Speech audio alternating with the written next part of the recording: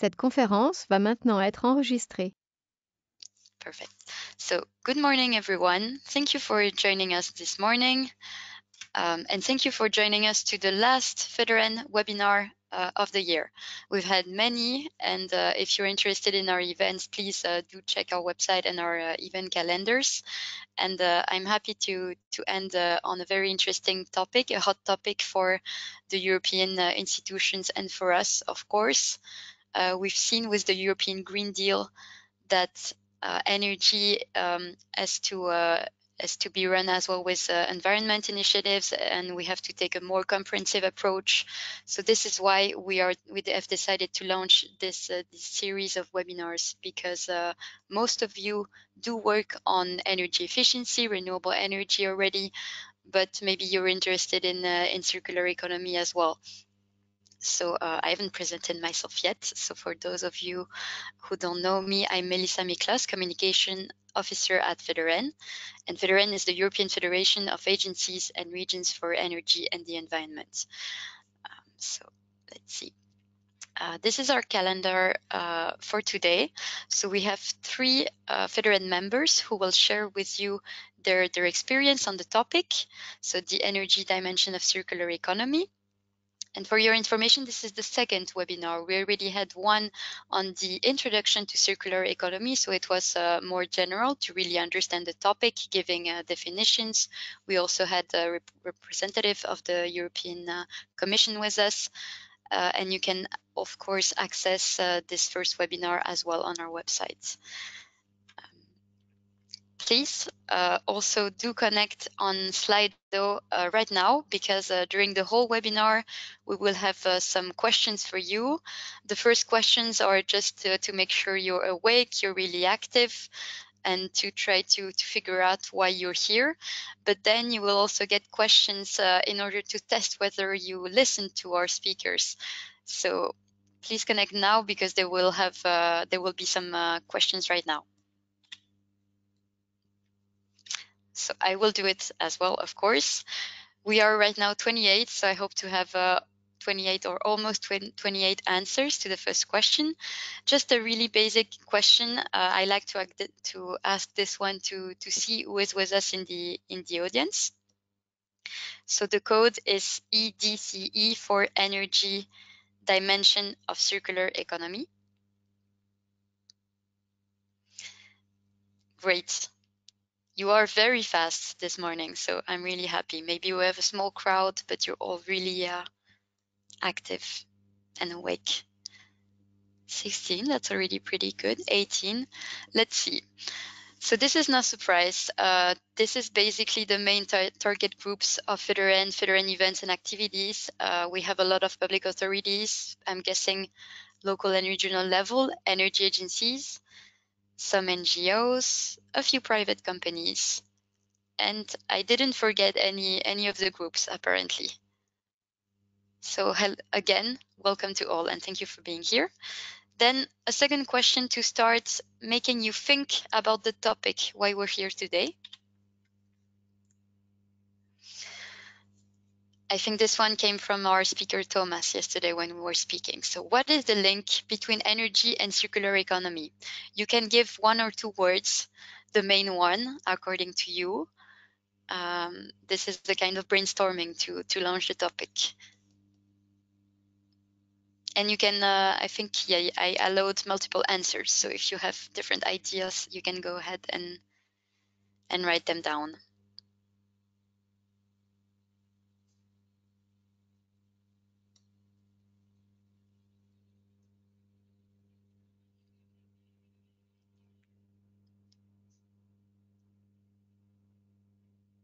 Okay, resource, that's a good one. Resilience, sustainability, of course.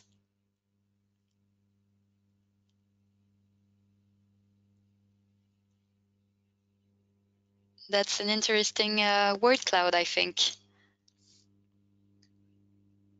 Definitely helps us launch the discussion. Let's see, energy use in transports, local behavior, true as well. Energy transition, of course. That's always our main goal behind every action, every event, mitigation. Okay, the number of participants is rising, both on the webinar and on Slido, so I'm very happy. Thank you very much, and welcome to the new ones who have joined us. I think I will close it here. Thank you for your support. And we will now move to our first speaker. You can already see her on the screen.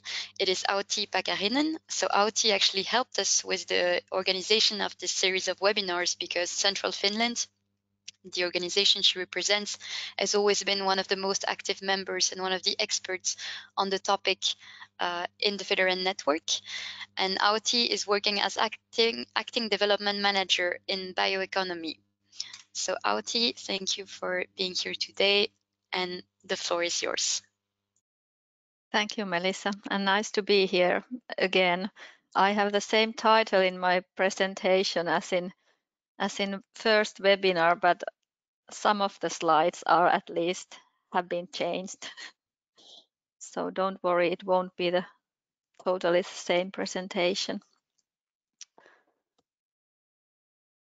I was too quick. So first, a short description of the circular economy, what it means. Most of you are probably very well aware of the meaning of the circular economy. This has been taken from the Eurostat webpage, the definition. And in that figure, you can also see the relation of the energy and material flows. So the connection between the circular economy and energy related issues is quite clear. Biomass, metals, minerals, and fossil fuels are extracted from the environment and used to make products or to produce energy. And it, of course, generates some emissions, some waste, and some of these material flows are then recirculated, which is then as a part of circular economy. In general, in the global perspective, global economy use 93 billion tons of materials every year, and only 9% of these material flows are circular. So we have a lot of possibilities to improve this number together. Then we go to Finland about the waste generated and how we are treating, for example, the municipal solid waste. The municipal solid waste, the waste which is generated from households and services, is about 3% of the total waste amount generated in Finland. Biggest proportion of the waste comes from mining sector. Also quite big proportion comes from construction sector. In the right, you can see how we treat the municipal solid waste in Finland. And currently, almost 0% goes to the landfills. We have managed to decrease the amount of landfilled municipal solid waste in recent years quite much. But you can also see that the material recovery has not increased that much since 2003. Instead of increasing material recovery, we have shifted from landfilling to energy recovery of the waste. So waste is incinerated and used to produce heat and electricity.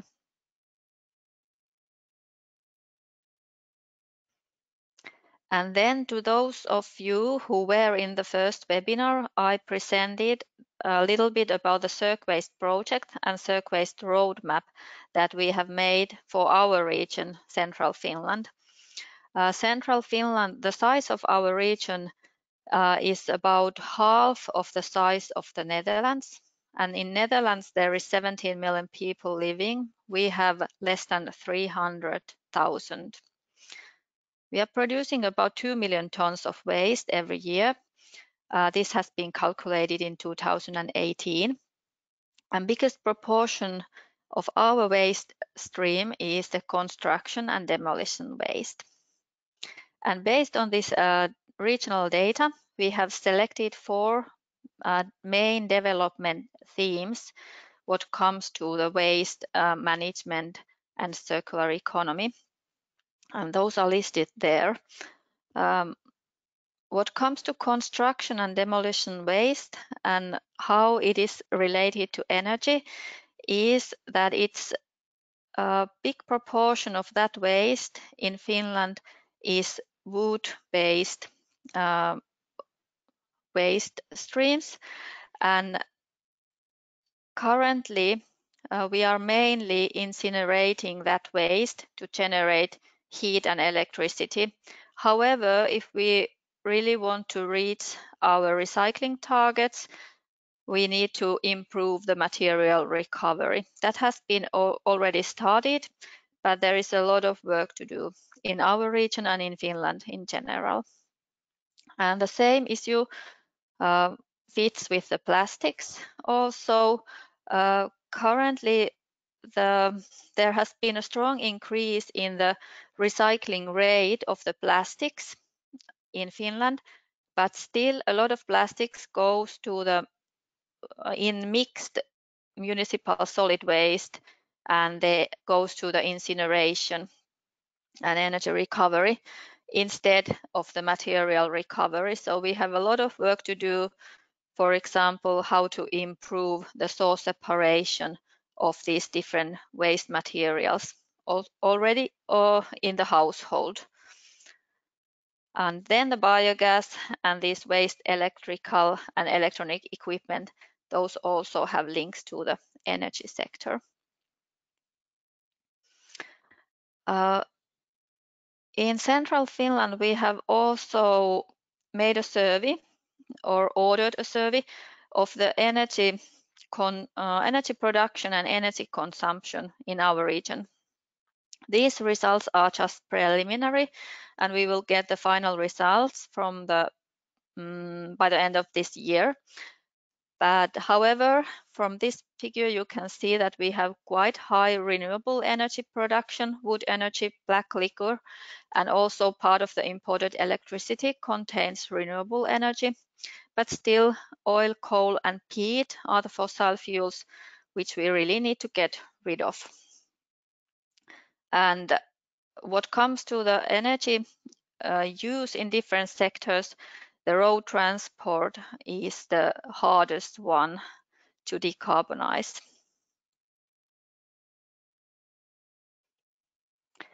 And then a few words about the peat. In our region, there is peat production, and we are also using peat for energy production. And we are making the just transition plan for our region, and it takes into account that when we are decreasing the peat production and also the peat energy use, it has a negative effect on regional economy because it gives us employment and also the tax incomes. So we need to think about how we find new jobs for those people that work in peat production and in the value chain, and how we will also replace the peat in energy production. And that work we have already started, even if we are not yet quite certain that we will be part of this just transition fund mechanism. But anyway, we will need to work on this topic. And one solution that has raised in the discussion is the biogas production. That could it be a solution to replace peat? And in the first webinar, I presented some of the examples of our region, how we have promoted biogas production and consumption. And currently less than 10% of the biogas potential is in use. So we can improve the biogas potential quite heavily in our region. However, even if we reach that potential, it will cover maybe 1/3 of the energy content of the peat that we are currently using. So we will still need other solutions. But of course, this could give us employment and makes this money circulate in our own region, so to improve regional economy. And some other examples of the energy and material flows, how they connect. As you know, the carbon dioxide is also produced when burning or incinerating biomass and fossil fuels and waste, for example. This carbon dioxide can be captured and converted to fuels and chemicals.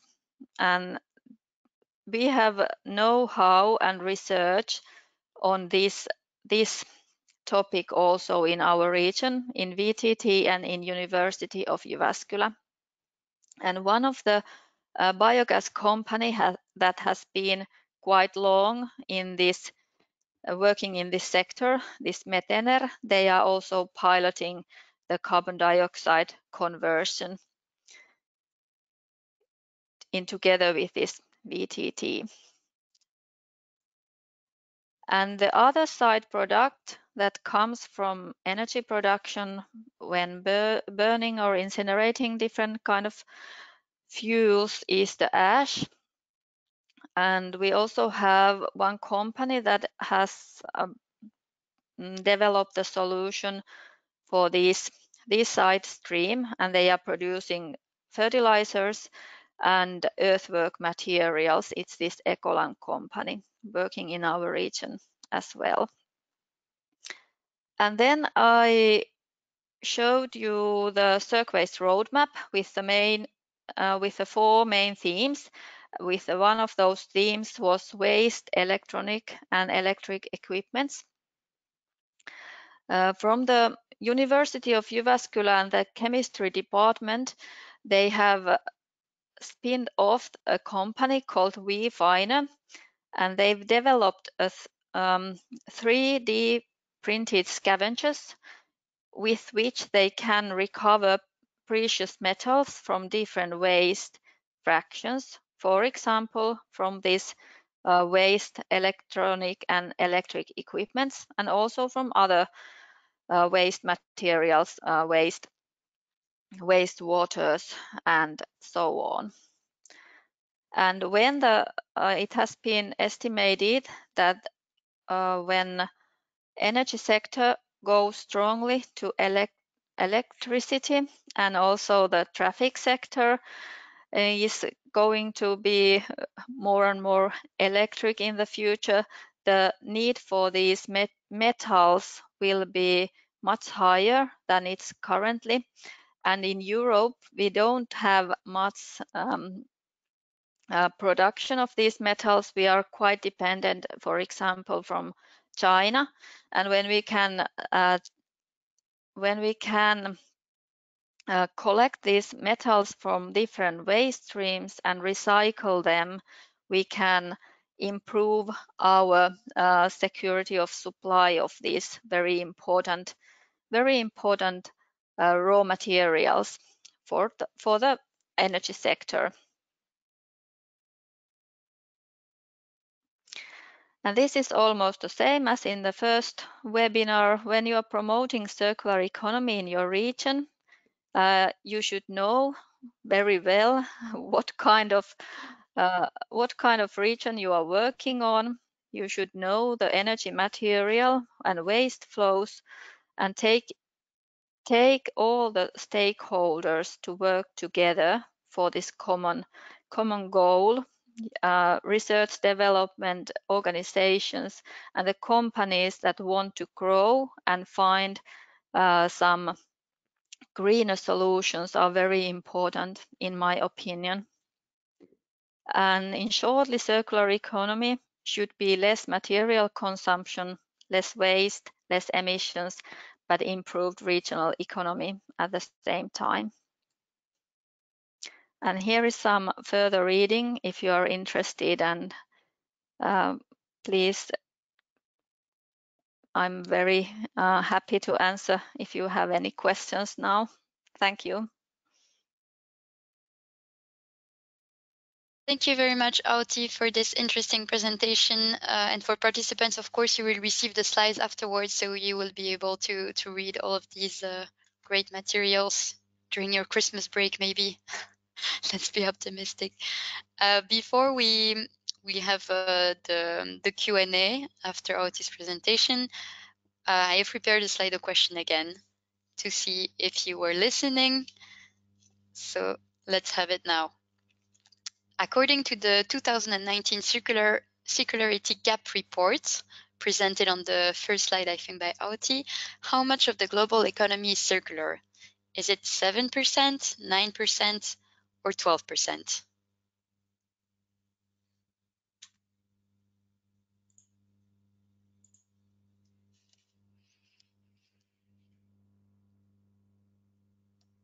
That's a hard one. Also, the percentages are close with each other, but anyway, even if you get it wrong, I think that's a good thing to remember. The question is not coming on Slido. You don't see it? No. I see it. Okay. Let me check again. Thank you for informing me. Okay, you have to click on polls. Maybe you were on Q&A and then type your name, and then you have the question. Yes, you have to be careful. There are two sections on Slido if you're on your smartphone like mine, either Q&A or polls. Do you see it now, Dominique? Yes. Okay. It's because you have to put your name first. Yes, indeed. So how many answers do we have? 17. I think we had 20 last time, but we have more participants. So let's aim for at least 20 answers. Some of you arrived during Auti's presentation, so please, as I said to the first ones, join us now on Slido. There will be several questions throughout the webinar. You can also ask your questions to speakers in Slido. I will both check Slido and the chat. Okay. So let's end it here. I think that's enough. So let's see. 76% of you had the right answer. So congratulations, Auti. You were apparently very interesting for our audience. It is correct. It is 9%, according to this report, at least, because as we were discussing with Auti yesterday, maybe another report will give another number, but more or less, anyway, what we have to learn, I guess, from this number is that it's still very low and there is a lot of progress to make. So thank you very much. And before we go to the next presentation, we can still take one or two questions for Auti. Otherwise, you will be also able to ask them at the end of the webinar. I do have some questions too, but I want to first give the opportunity to our audience. Otherwise, I think I will keep my questions for the end, if that's okay. Let's see. No question on Slido and no question on the chat yet. So feel free to ask them whenever. Write them down during the presentations and I can take them at the end of each presentation, of course. All right. Let's move then to the second presentation and we'll come back on questions and answers and discussion with Auti at the end of this webinar. Thank you again, Auti, for this presentation. Thomas, you were the first one to answer correctly the question, so congratulations to you. And actually, you're next, so that's a good transition. So Thomas Emerdinger is Project Officer for Circular Economy and Energy Transition at the Paris Region Institute. So he's the perfect person to explain us the link between those two topics. So please go ahead, Thomas. Thank you, Melissa. Auti has already speak a lot of things, so I will try to make it further. So we all know the challenges of energy transition, namely reducing the fossil fuels consumption and developing renewable energies. And circular economy has already been defined during the first webinar.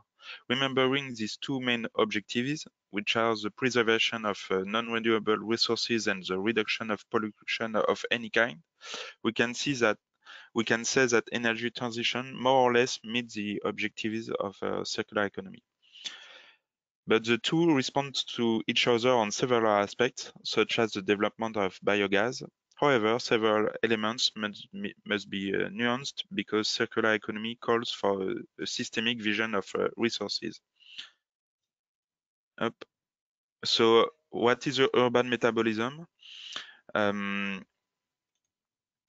It's the balance of an analysis of the flow and stock of materials and energy necessary for the functioning of a territory. We will look at all the flow of resources like water, energy, food, raw materials, and the externalities like pollution and waste. We will see also at the stocks, that is to say the natural resources or secondary resources that are contained in the urban stock, which can replace imported non-renewable resources. For example, construction waste or waste heat. With this, we can go from a linear metabolism city to a circular metabolism city. So Auti said it before, but it's a scientific approach all around the world. In Europe, we have the Eurostat method, and there is a big scientific cooperation. It's called Metabolism of Cities, and there is a lot of cities which have their urban metabolism, and we can see the data on this website. It's clickable. There is a link if you click on this. As part of the regional circular economy strategy, we have made urban metabolism for the Paris region, so using the Eurostat method. What does our metabolism tell us? First of all, like all cities, the Paris region is highly dependent on external supplies of resources, and most of which are non-renewable, including fossil fuels. The second thing is that the consumption levels are very, very high. We are 12 million inhabitants, and this level of consumption have a very high impact on the environment, in the air, the water, and soil, like the greenhouse gases on the waste deposit. This means that the main stake is indeed the reduction of demand by efforts of sufficiency and efficiency in all areas, like energy, of course, but also food, materials, water, and this is the first point of convergence between a circular economy and energy transition. This urban metabolism tells us that the local production of energy, agriculture, or construction materials remains marginal compared to our needs. Even if it's not known, we have a small local extraction of oil and gas, and an increasing production of biogas injected into the networks or used for vehicles.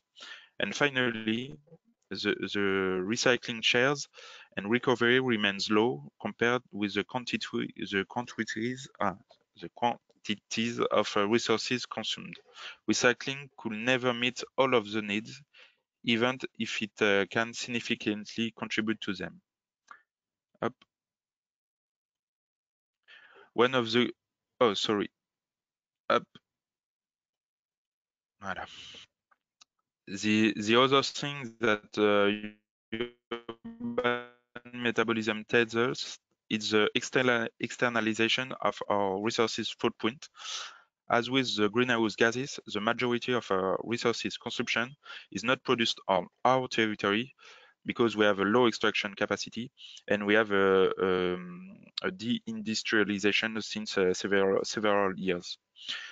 For example, if we look at fossil fuels consumption, our direct consumption is 1.2 per inhabitant per year. And if we look and we integrate the indirect flows, we reach 3.4 tons per inhabitant per year for just fossil fuels. So we can see that we are in fact nearly tripling our real dependence of fossil fuels. This finding pleads for taking energy transition into account beyond our energy mix, for example, by integrating it into a public procurement, for example.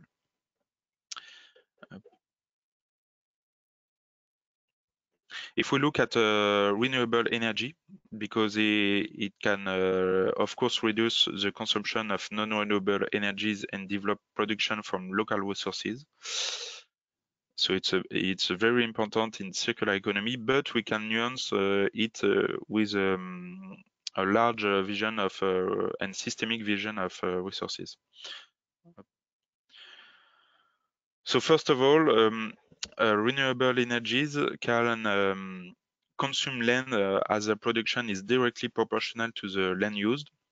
They can also consume rare and strategic metals and also need big amounts of construction materials like concrete, which have a very important gray energy.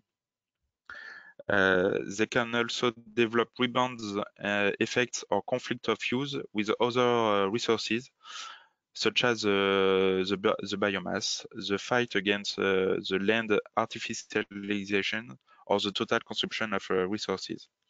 The International Resource Panel, equivalent to the IPCC but much less well known, carried out a study, so you can see here, carried out a study on the impacts in terms of consumption of soil, of resources and land for several electricity generation technologies. And you can see, so it's in French, but the study is available in English. You can see that renewable energies consume a lot of resources, and so it must be taken into account. Also, for the regional biomass scheme, we have carried out 2 studies on wood and straw potential, which are highly regarded for biomass energy or bio-based construction in the Paris region, because these 2 resources are very important in our region. These 2 studies assessed complementarities or potential conflicts of use. And finally, we can see an incoherence between circular economy and energy transition that Auti already said. It's on waste energy recovery. Because we all know the pyramid of waste management.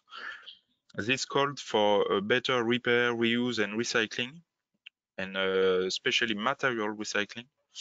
And we have also a very important part of waste energy recovery in our region, higher than in Finland, because, for example, the public waste are treated like for 80% in our region. It's very big.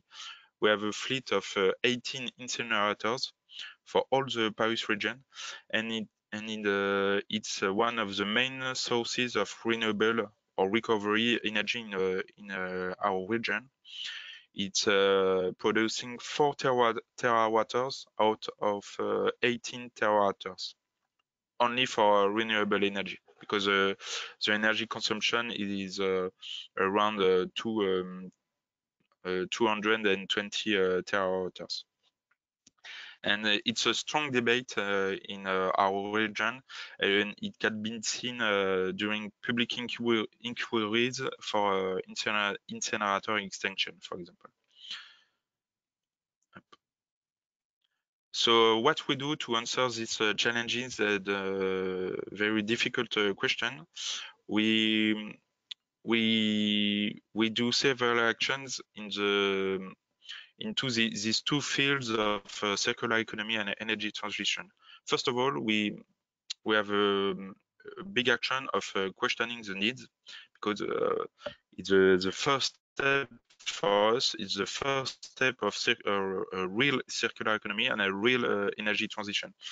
So we work on energy sufficiency, also with FEDARENE.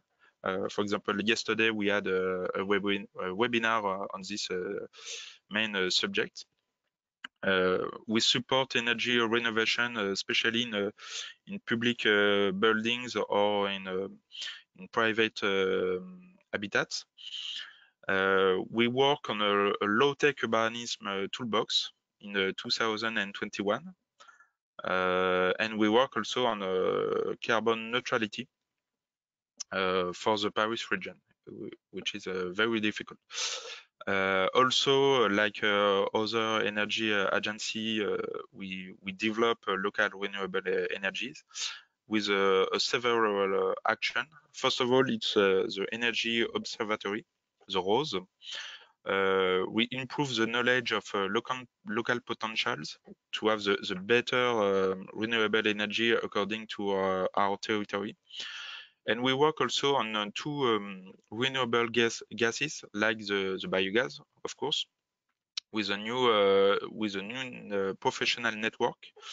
And we also begin a hydrogen Paris Region Club to accelerate this solution for circular economy and energy transition. Also, we support local authorities for circular economy with a community of circular cities, because, for example, Paris have a climate and energy plan, and also a circular strategy. We work on studies and guides on circular economy in several aspects, like construction, urban planning, or public procurement. And last, but like Auti said, we try to improve knowledge on the systemic vision of resources. For example, on material flow analysis and the data. We seek all the data we can have. We work on a resources observatory. It's the first time in France. It's a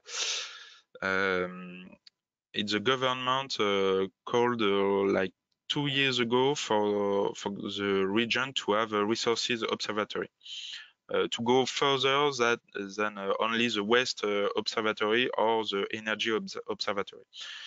And with this, we want to study the use conflicts, the synergy, the potential synergy, and the rebound effects that can be appeared. In conclusion, we can see a lot of convergence, but also the divergence between the two subjects. And of course, it's only our vision, but it can be improved by changing all. So first of all, the first convergence is the most important for us is of course the reduction of our energy consumption, and of course the fossil fuels. But we can see that the renewable energies must be have a nuanced vision. Of course, we will look at a better valorization of local resources, but we have to look also the waste energy recovery, because circular economy calls for better prevention of waste, and so the energy recovery can be reduced with this.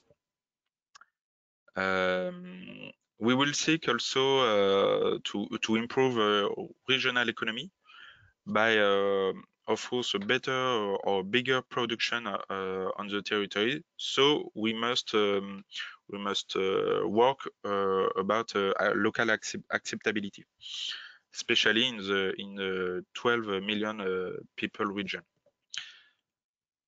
It's a big subject. So we can already said this, the rebound effect and the youth conflicts, and with a better local production, we will limit the externality of the impacts of extraction, because of course the most of the extraction is in Africa, is in China, other countries or other regions in France, for example, for food. A big thing, I think, in our region is land use and the consumption of resource, because the land is maybe the most valuable resources in our region. Everyone wants to have land, of course, and for a lot of functions. And of course, the last but not least convergence is efforts on energy efficiency and sufficiency. So thank you. I wanted to apologize myself because I wanted to apologize because it's been a long time that I haven't spoken in English. So I hope that you understood me. And if you are interested in circular economy in the Paris region, we have published Not Rapid. It's a quick summary of a big work on urban metabolism, and it's available in English. And the infographic and of the urban metabolism is available in English. So here it is, and thank you for your attention. Thank you. Many thanks, Thomas, for this interesting and very rich presentation. I personally understood everything, but I hope maybe it's because I speak French too. No, I'm pretty sure it was very clear and a lot of interesting things here. So before we come into the questions, again, I have prepared a Slido questions for you guys. I did somewhere. Let me just check. Maybe I removed it. Where is it?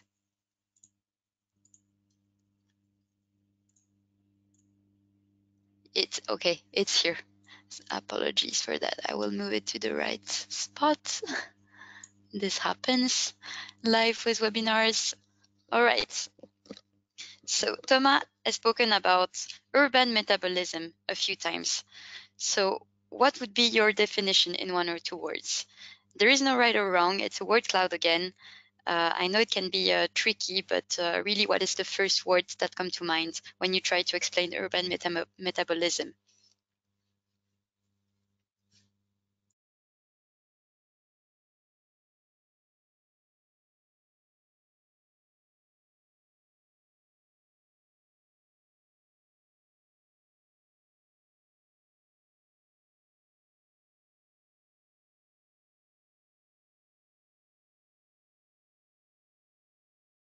Let's see, 6 answers, so we will wait a little longer. I will also do it myself.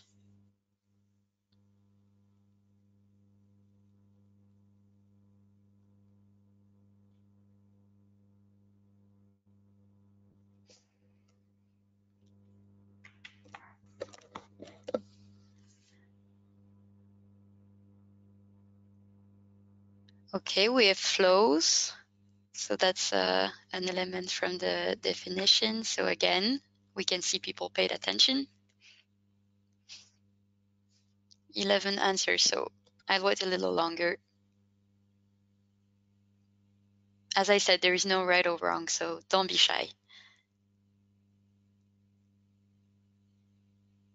I guess this concept is also new for a lot of people. It was surely for me. So it's good to really think about it and see how we can implement it.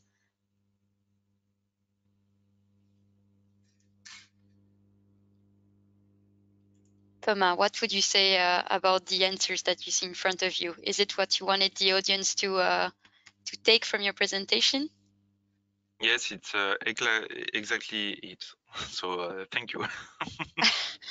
Good luck, everyone. Then we have a really we have good pupils in our class, in our virtual class today.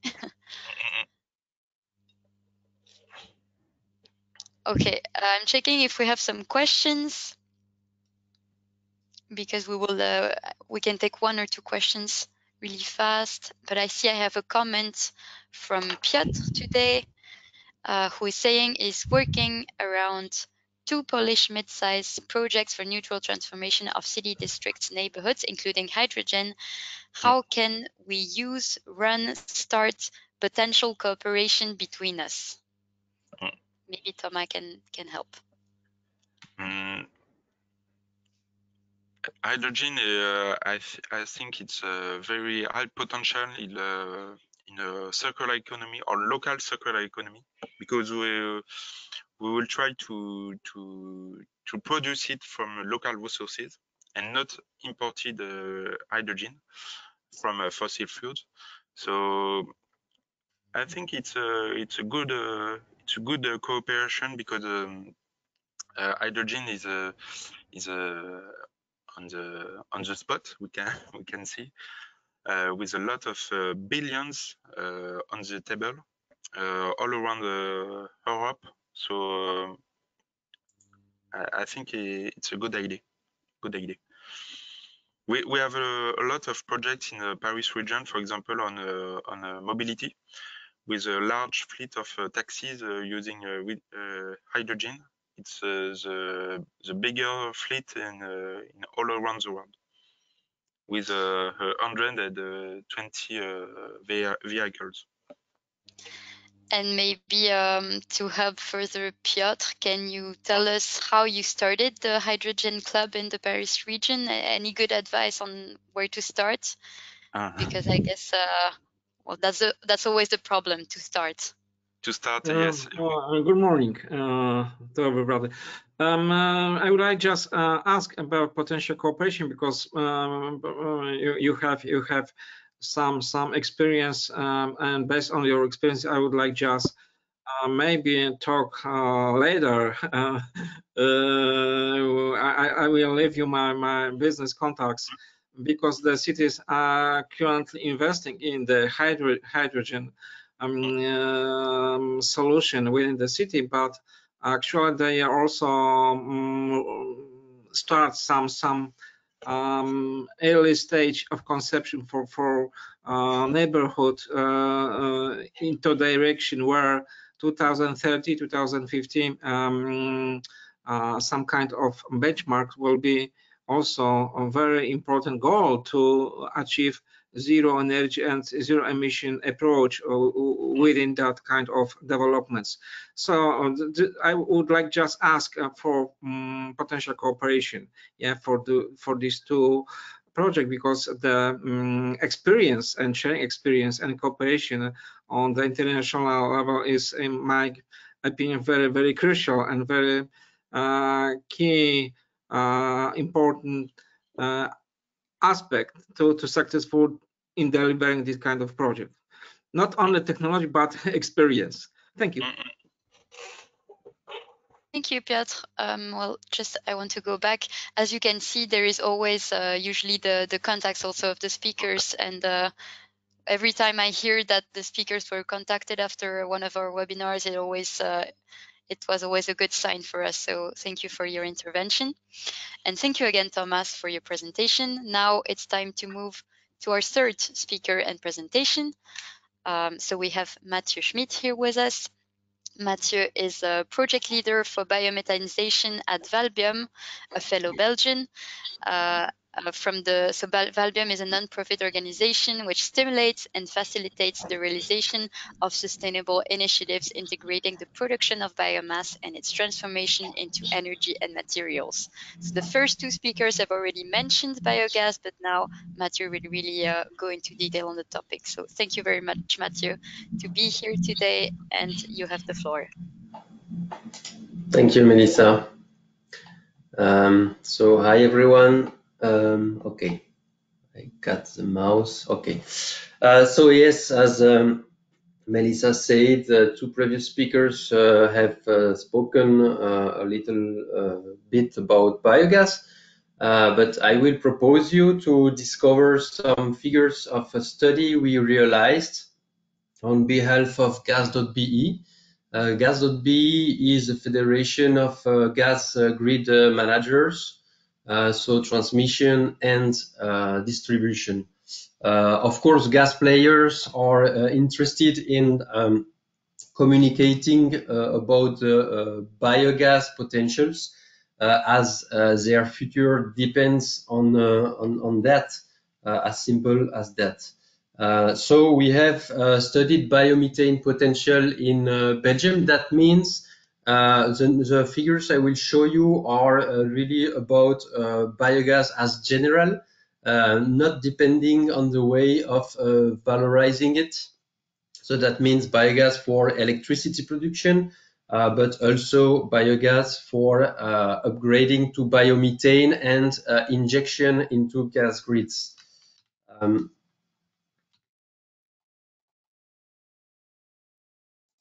Okay. So maybe a reminder, because for the non-experts in renewable gases, it's a little bit confusing because there are many renewable gases. You might hear about syngas, about biogas, about biomethane, about e-gas, e-fuel, about gasification, about power to gas. So at the end, I really believe, I really feel many people get lost into that. So a short reminder, different pathways to renewable gases. The first one, and this is the one I focus on, is anaerobic digestion. So that means the gas that we can produce from fermentation processes. So the so-called anaerobic digestion, which is taking place into digesters, which are basically tanks, big tanks, and most times they are located into farms. This anaerobic digestion process produces biogas, and biogas is essentially composed of methane, and methane, CH4, is the main component of natural gas. Natural gas is 90 to 95% methane composed, and with biogas we get also carbon dioxide. So as itself, this biogas could be used already into a cogeneration unit. That means producing electricity and heat, but also it can go into a gas upgrading system, and this gas upgrading system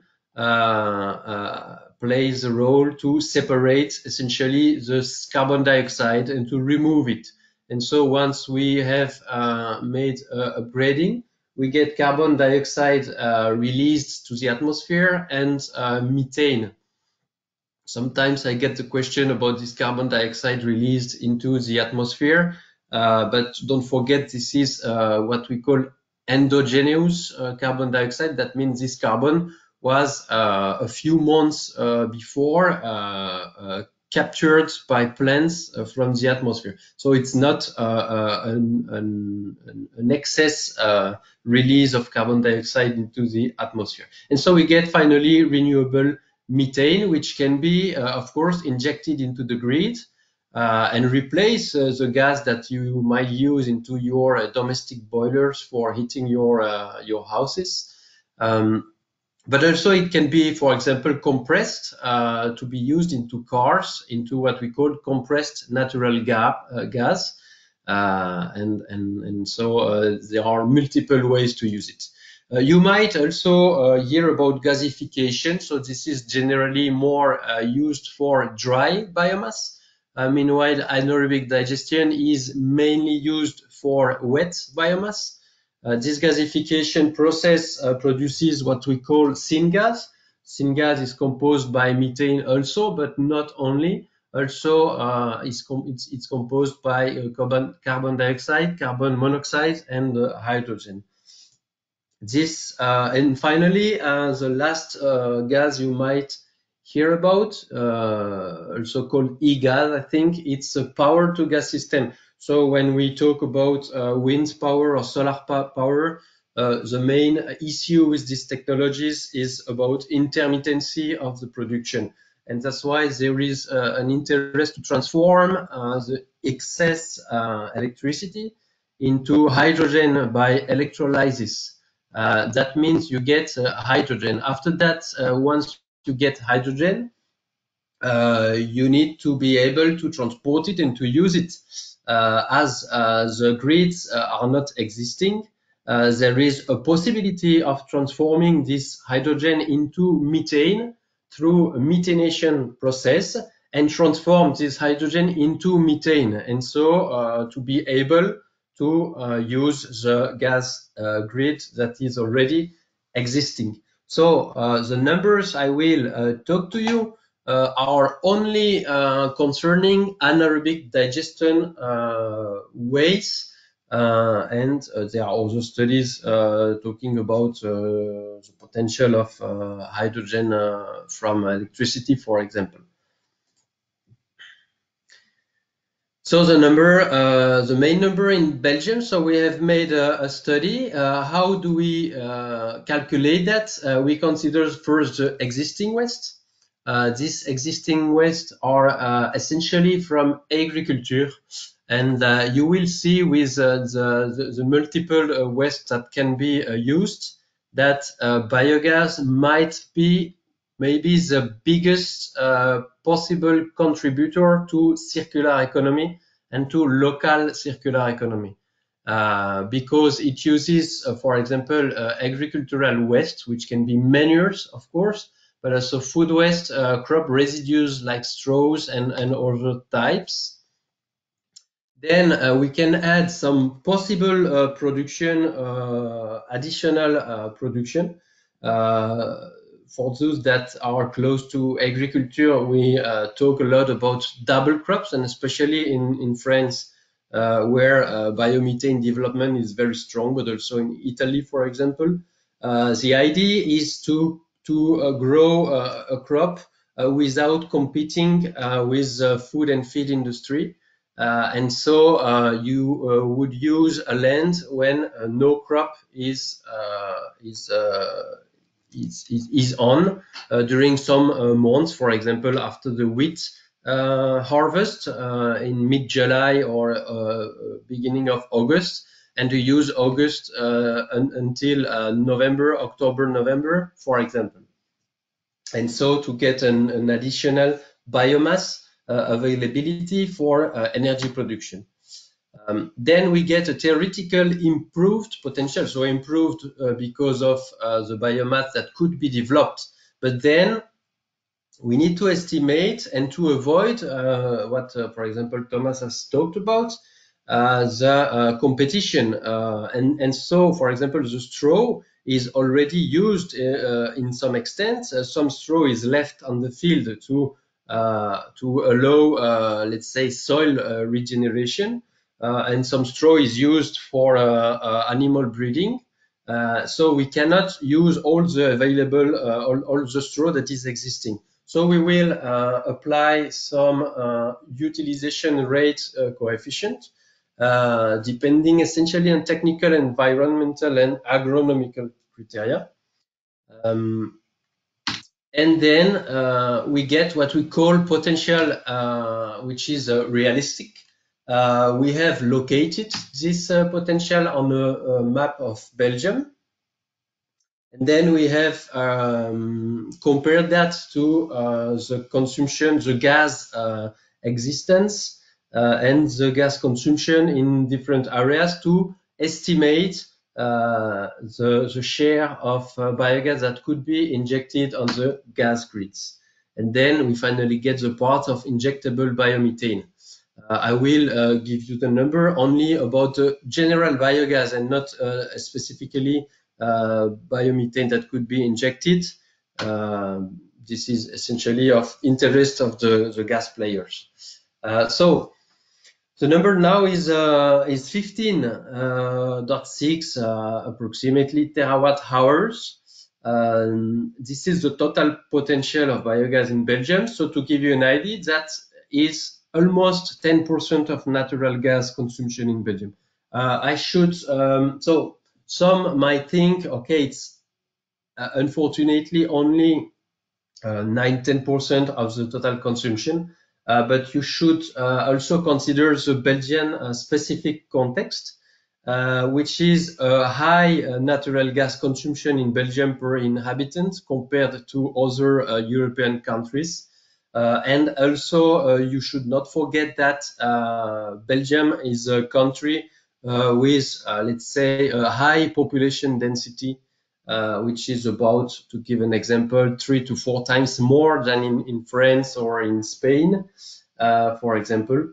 And that, of course, means that the agricultural surface per inhabitant is pretty low compared to other countries. To give you very simple figures, in Belgium there is 1,000 square meter per inhabitant as a total agricultural surface.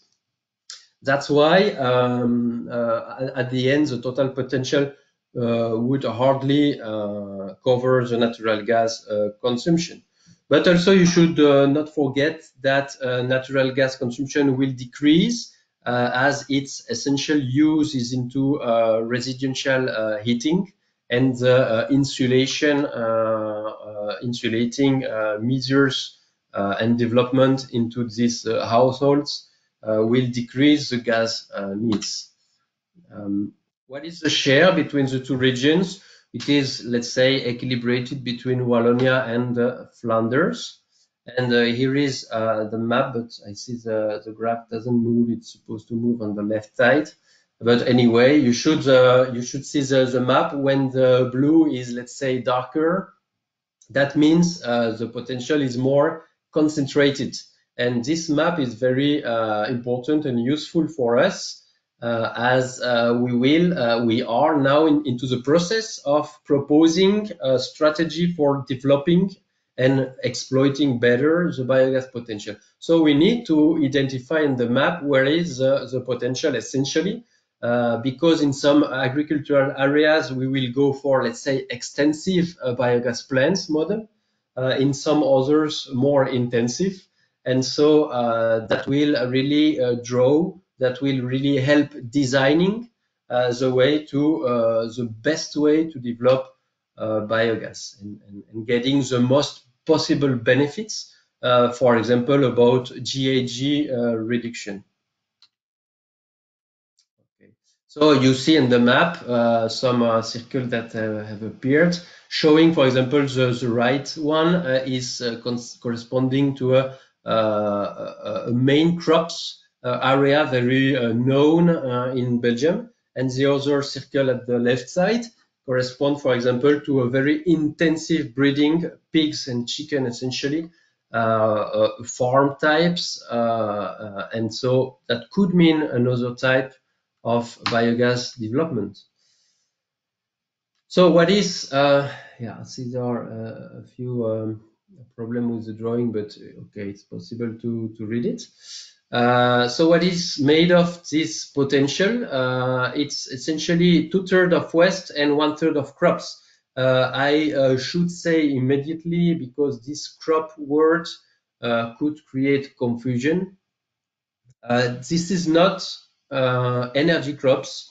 What is energy crops considered now? It's generally it's a dedicated crop, so a crop that is really created, let's say, grown for energy purpose, but also taking the place of the main crop on the field. That means a double crop, as I explained before, intermediate cropping is not considered really as energy crop. So into my crop, which is 37%, there is no energy crops into that. It is essentially double cropping. And we have waste, which is the biggest part. If I go more into detail, you can see a share. You can see the manures are a big element. You can see the organic municipal solid waste. Let's see, the brown one is a low share. So many times, maybe because a bit of journalists, people believe that organic municipal solid waste would really play a huge role into the renewable gas production. But okay, it's a good thing to take on board, but it's not the main point. Agriculture represents, so the circles should be, of course, on agricultural substrates, feedstocks. Agriculture at the end owns 80% of the total potential, and the other 20% are on municipal, essentially municipal waste. That means agriculture has to be the support of any biogas massive development. There is no way to, let's say, avoid that. And that is good news, because we are looking for circular economy. We are looking for supporting and maintaining rural areas, employment into rural areas, diversification for revenues for agriculture, for farmers. And biogas can really contribute hardly to these objectives. And so this is why biogas also has some importance into the agricultural, the common policy, which is now being newly written. And that's all for that. I could speak a lot more, so don't hesitate if you have questions, and I will be happy to answer them. Thank you. Thank you very much, Mathieu, for your presentation. That was really great to have all the graphics at the beginning to make me really understand finally what it was. And I'm also happy to see I'm in a high intensity crop region in Liège. So now we come to the final Slido question. So please, one last time, connect to Slido, although you can still ask questions to Slido afterwards for the discussion. This question comes from Mathieu, actually. Do you believe biogas should be part of the energy transition? To see if, I guess, his presentation inspired you and you would like to replicate. If we can do it in Belgium with a very high density of people and not so many agricultural lands, I guess we can do it in most countries. So I don't see why not, but we're open to a discussion. So let's see.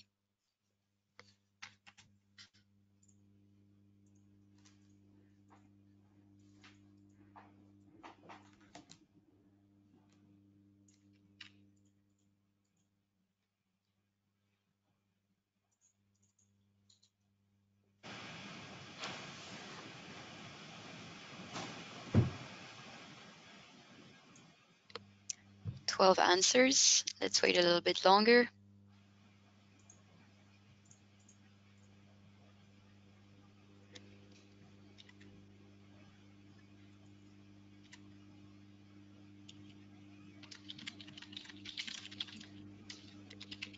"16.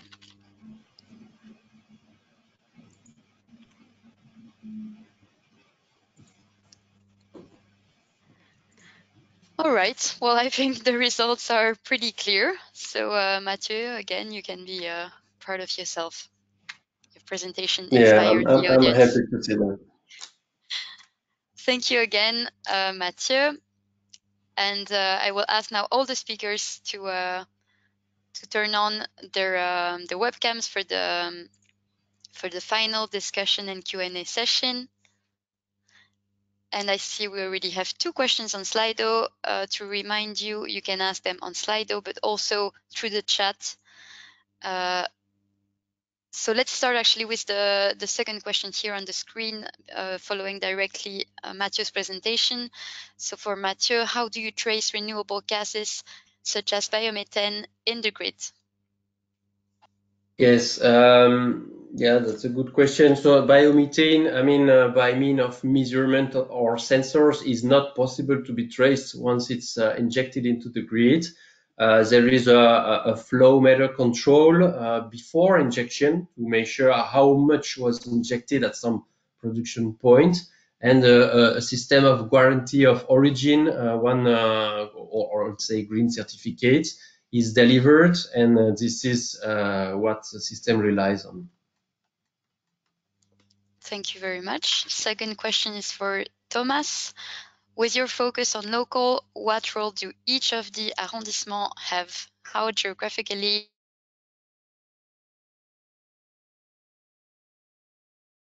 I think we have two scales. The first is the regional scale, because it's the only scale we have data for circular economy, for a big vision of circular economy. Because most of the data are available at the regional or departmental. It's a lower scale in France, because the statistic data are only available on this scale.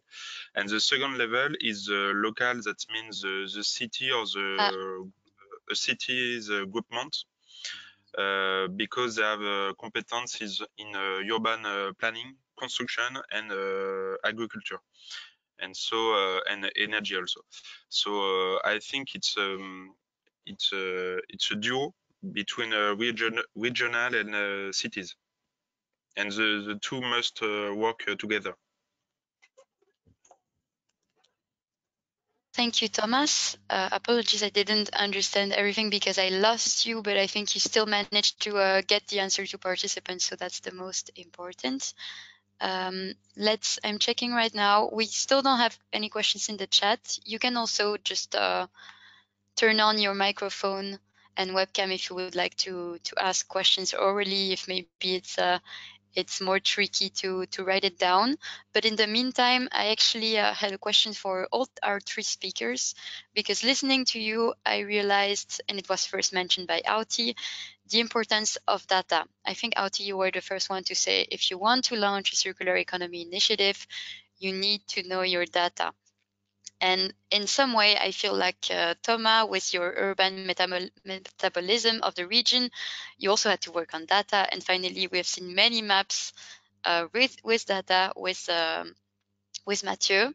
So in that order, could you explain me a little bit further if you think data is maybe one of the first steps to take to launch circular economy initiatives, how you manage to do it? Is all the data always available to you in your organization, or is it sometimes tricky for you to get them?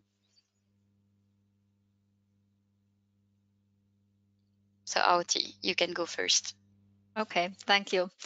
Tough question, I think, but of course I think it's critical to get the data, but it's not easy, and we definitely don't have all the relevant data from our region, but we have gathered it from different statistics and made different kind of surveys, questioned from the people that are working in the field, for example, in the waste management. But it takes quite a lot of time, and still there is a lot of uncertainties. But in general, in Finland, there is now strong will to improve the collecting the data what comes to circular economy, and there are a lot of research institutions working on that field. And actually there was yesterday, or is it today, a webinar related to these circular economy indicators, and we are also being part of that work. But still it's sometimes difficult to get the data on a regional level, and now we have to remember the differences between these regions that we have been discussing today. I think that it has been so nice to hear about the Paris region, that you have the same same questions, that you are talking about the energy and material flows, but you are having 11 million people living there in your region. I don't know how much that is in square kilometers, but we have less than 300,000 people, and the area of our region is about half of the size of the Netherlands. So we really need to know our region and the differences, what comes, and how we can work on this. But it's still been so nice to hear about all of these presentations, that we have similarities but differences. For example, in our region, there is no gas grid. So when we are improving biogas production, we cannot inject that into the gas grid. But anyway, the data is important. Thank you. Thank you, Auti. Yeah, I must say it was really great to have the three of you, because as you said, you have a big country but low density of population. Then France, quite high density of population and very big, and then Belgium, very small but even still a lot of people. So that was good for the participants. I don't know in which case you are, but you have many examples to replicate. Then Thomas, you can answer, and finally Mathieu. Yes, on the data, of course, it's a big thing to start a circular economy strategy. But I can say that the research about urban metabolism, we can already see profiles or urban profiles on a circular economy. For example, Brussels is almost like Paris, but less inhabitant, or London is very similar to Paris. So we already know the circular economy potential on these cities. But the question of data, it's a big question for us, because we have several observatories in our Paris region. For example, the energy observatory. We have also the waste observatory. We have land observatory with le mode d'occupation des sols, the land use observation. We have also the concrete and raw materials for construction observatory. And these data, these observatories are are not related, and I think it's also a big issues of circular economy. It's to make the link between waste observatory, between energy observatory, between construction materials. We have to look all these kind of resources, and for that we have to look the data, to go mining for data. And it's a big project for us. Like during 2 years, we have researched all the data. We have we try to have access to the database, a lot of things, and we will soon publish in a study on this. So a special report on a resource observatory with the data identification soon, but in French. So we'll try if we translate it in English. Okay, thank you very much, Thomas. And yes, there is of course a reason as well. If I'm interested in data, it's because at FEDARENE we've been working on the topic for a few years. We have a network of European observatories, and a new project launched on the topic called Energy Watch. So I will make sure to also send that to participants. And then Mathieu, what is your take on the data, and maybe how hard or easy was it to create all those maps for biogas in Belgium? Yes, yeah, first, of course, data are indispensable to address the problem, because this data the data that generally exist, I think, have not been created in the past into the perspective of developing, for example, circular economy. So we really needed, at least into this study, to aggregate many different sources, maybe 10 different sources, to finally create the first databases on biogas potential. And this is really the first stone to build a vision and a proposal to politics. So yeah, of course, this is one of the hardest tasks, and it has to be really robust. Otherwise, everything could be contradicted. I mean, counter-art to unbuild the proposed vision. Okay, thank you. And before closing, we still have 2 more questions from Tom. Three questions in total from Tom. So you're almost the second moderator of this webinar. Thank you for your input. First one is, to what extent the European climate strategies released by the European Commission in the previous weeks will impact Belgian biogas production? So again, a question for you, Mathieu. Yes, thank you. So I'm not sure of what Tom refers to, if he refers to the Renewable Energy Directive or the European something Climate else. Pact. The Green Deal, maybe. Yeah. The European Climate Pact is launching next week. Yeah. Okay. Maybe. Yeah. To be honest, I didn't really follow this file, but I really hear about the Green Deal, and yes, of course, it gives a good room to biogas. Also, the Renewable Energy Directive has not, has left a lot of space to biogas. So I really believe it will have a chance to develop, and it will help that. Maybe just I think a limit is, for example, for mobility, because until now the European directives compare the mobilities of the vehicles. Still, the emissions at the pipe are considered. And that, for example, is a big problem for biomethane, because even if biomethane is CO2 neutral, of course, when it is burnt, it rejects CO2, the same CO2 that will be used by the plant into the photosynthesis after. But at the end, because of this way of considering things, these European directives are rejecting the biomethane role into mobility.